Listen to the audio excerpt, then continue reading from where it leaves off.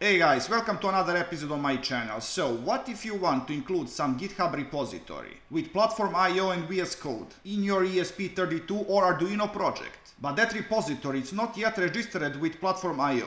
Fortunately, there is no need to be worried about something like that. So I'm just going to copy a link to this repository. I'm going to open my Visual Studio Code with PlatformIO project. Then I'm going to open PlatformIO for this particular project, and we are going to add one more line, and that is lib_deps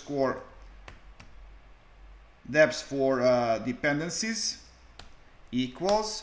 You can use new line in here if you want, and I'm going to paste this link. But we actually don't need these three masters, so this is going to be just enough. Now I'm going to save this code, and I'm going to open main CPP, and I'm going to include header from this project. So ps2 keyboard.h. Now the only thing that I have to do is to save this file and to build this project. And done. So guys, I hope that you learned something new, something interesting. So please like, subscribe, and see ya.